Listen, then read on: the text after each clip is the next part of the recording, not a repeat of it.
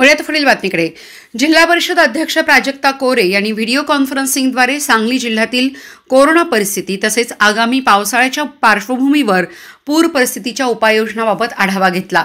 यावेळी रमाई घरकुल योजनेबाबत सुद्धा चर्चा करण्यात आली।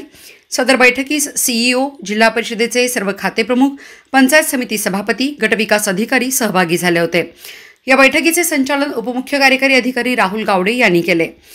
सदर बैठकीत सर्व तालुक्यातील गटविकास अधिकारी यांनी कोरोना संदर्भातील तालुक्यातील कोरोनाबाधित रुग्ण, त्यांच्या संपर्कात आलेल्या व क्वारंटाईन केलेल्या व्यक्ती, रेड झोन, परराज्य व परदेशातून आलेल्या व होम व संस्था क्वारंटाईन केलेल्या व्यक्ती, क्वारंटाईन कालावधी पूर्ण झालेल्या तसेच उर्वरित व्यक्तींची माहिती दिली।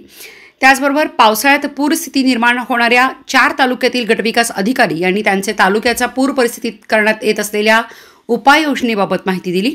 या व्हिडिओ कॉन्फरन्सिंगद्वारे अध्यक्षा कोरे यांनी जूनपासून पावसाळा सुरू होत असल्याने कोरोना प्रादुर्भाव वाढण्याची शक्यता नाकारता येत नाही, यासाठी संस्था क्वारंटाईन व होम क्वारंटाईन केलेल्या व्यक्तींवर विशेष लक्ष देऊन त्यांच्यामध्ये लक्षणे आढळून आल्यास तात्काळ उपचाराची सोय करावी। कोरोनावर वेळेत उपचार झाल्यास तो पूर्णपणे बरा होऊ शकतो, त्यामुळे नागरिकांनी कोणत्याही परिस्थितीत घाबरून जाऊ नये। तसेच जिल्ह्यातील नागरिकांनी कोरोनाची लक्षणे जाणवल्यास तात्काळ नजीकच्या शासकीय रुग्णालयात दाखल होऊन उपचार घ्यावेत असे आवाहन केले। त्याचबरोबर जिल्ह्यामध्ये जिल्हा परिषद सदस्यांच्या मागणीनुसार प्राथमिक आरोग्य केंद्रांना जिल्हा परिषद स्वीय निधीमधून सामूहिक विकास कार्यक्रमांतर्गत कोरोना प्रादुर्भावाचा सामना करण्यासाठी 2.5 लाख रुपये वितरित केले असून त्यामधून आवश्यक साहित्य खरेदी करण्यात यावी असे सूचित केले। गतवर्षामध्ये पूर परिस्थितीत पडझड झालेल्या घरांचे पैसे तात्काळ त्यांच्या खात्यावर वर्ग करण्याच्या सूचना दिल्या।